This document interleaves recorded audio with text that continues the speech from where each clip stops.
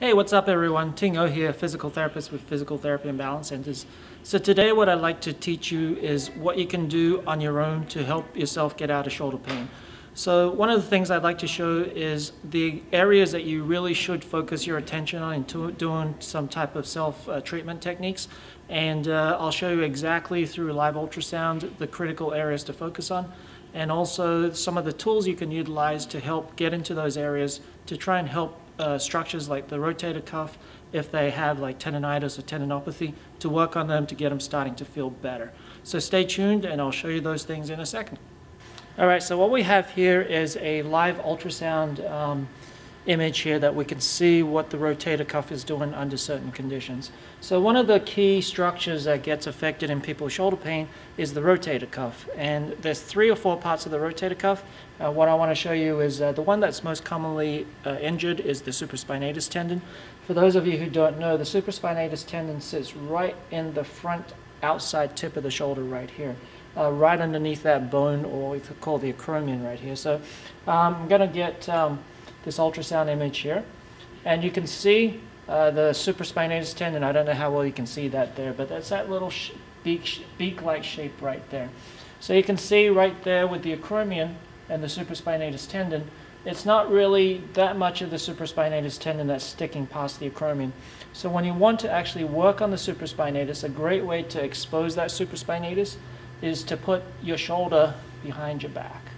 And as you can see, once we get the shoulder behind the back, that tendon is sticking out quite a way more from the acromion, and this way we can really get in there with some tools to really work on that supraspinatus tendon.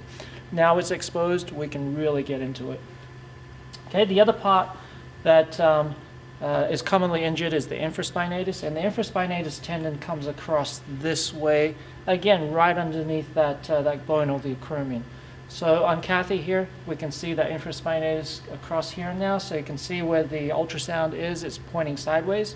So when you know that that tendon is injured, what you want to do is work on that infraspinatus tendon towards the side and also to the back of the acromion process. Another commonly injured part of the rotator cuff is the subscapularis tendon.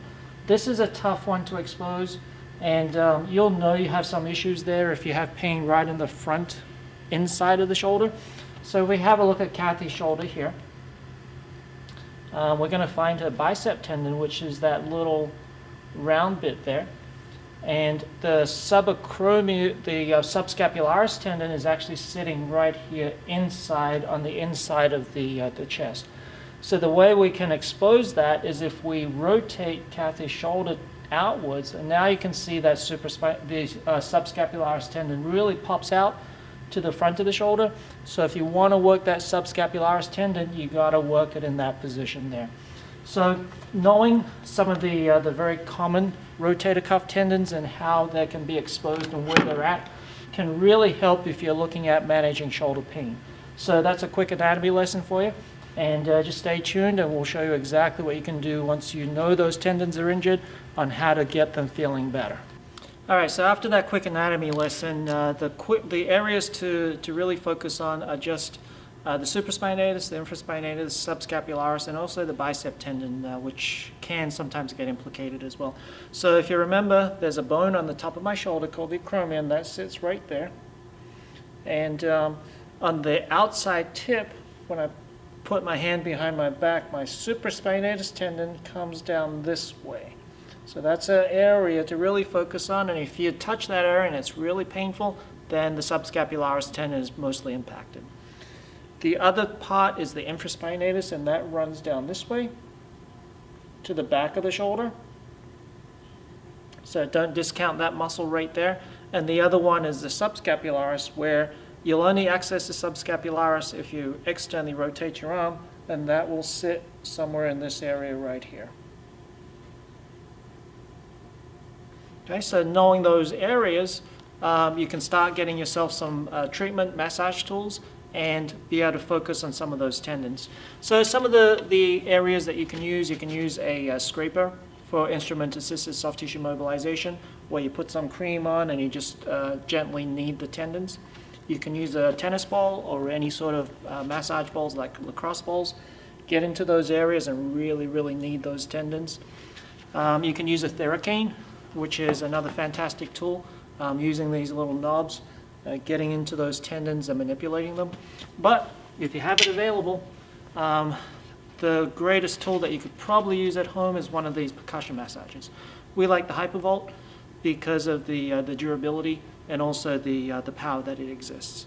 So let me turn this on and I'll show you exactly what I've been doing to help myself because I've been having some shoulder problems recently. So I'm going to crank it on, and first of all, my problem was with my supraspinatus tendon. So remember, the supraspinatus tendon is exposed when you put your hand behind your back. So I'm going to pop my hand behind my back like that.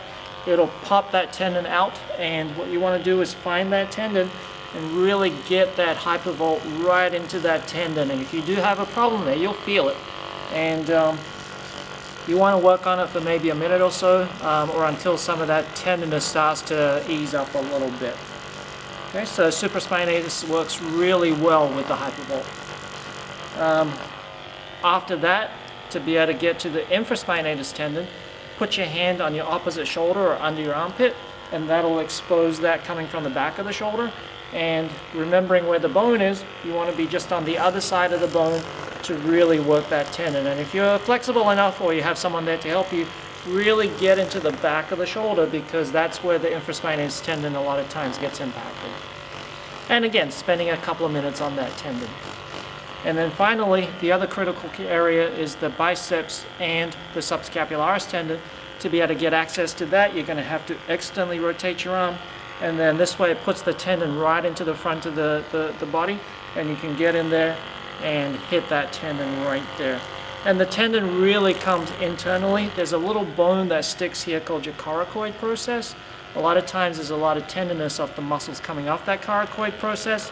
So you can really dig in deep with this one because sometimes you got to get through that pectoralis major muscle, which some of the big guys have a major muscle there. And to me that feels like fantastic. And if the bicep tendon is impacted, don't be afraid to run down your arm a little bit down into the bicep tendon, which can be really good at helping those muscles. So if you have shoulder pain, there's a chance that you might have some tendinitis or tendinopathies of your rotator cuff. Rather than just blindly working all over the shoulder, really know what tendons are impacted, and that way you can actually focus the targeting to those tendons, which will give you so much more effectiveness in terms of treating your own shoulder. Once you've done that, a great thing to do afterwards is exercise. We actually put together a nice little video on the top exercises you can do for shoulder pain. I'll reference it down in the comments. Feel free to look down there. So if you do have shoulder pain, try some of these techniques on your own. If you try it for like 3 to 4 weeks and you're still not getting anywhere, don't be afraid to go visit your physical therapist like us here at Physical Therapy and Balance Centers. We have some I'll call it industrialized tools or medical grade tools such as the Miracle Wave or Acoustic Wave that can really get in deeper than the Hypervolt, even though the Hypervolt gets in pretty deep. Some of the other tools that we have can really get down in there to break up the tissues to help the healing process. So stay tuned to this channel. If you like the content that you see here today, be sure to subscribe and like this video. And good luck with your treating your own shoulder out there. And remember, be sure to know what you're doing because you can always hurt yourself if you do the wrong things. And if you're not 100% sure, please consult a physical therapist.